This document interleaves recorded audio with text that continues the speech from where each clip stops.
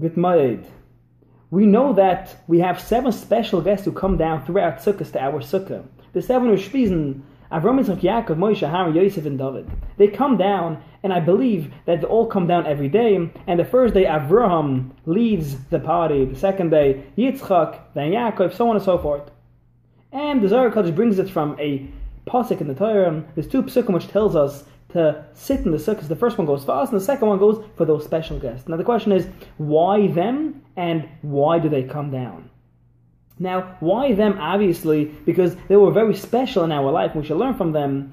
And Avram, Yitzchak, Yaakov, they were our fathers. And Moshe, Aaron, they were our teachers. Yosef was a Jewish role model. We should learn from him how he dealt with today's issues.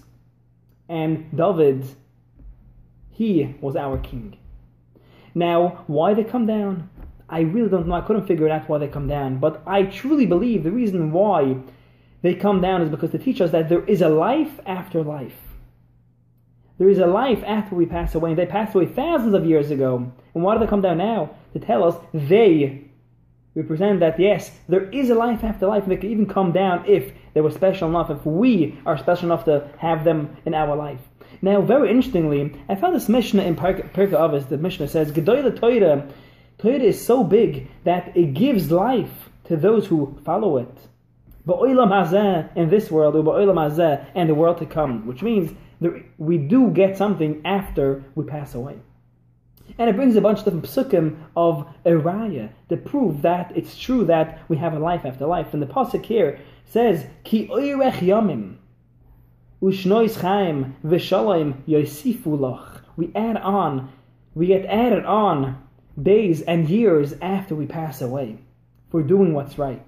Now, very interestingly, this pasuk which the Mishnah brings of Ki oirech yamim ushnois chaim v'shalom yosifu lach has the same exact gematria of Avraham, Yitzchak, Yaakov, Moshe, Aaron, Yosef, David. The same exact gematria. So there is some type of connection of proving to us there is a life after life. And if we do it right, like them, or actually at least try to learn from them how they dealt with issues and problems, then, yes, we could give it over to our future generations that we could come back. And coming back means that they will follow what we have done. And the only way how they can follow it, if we do it with a smile.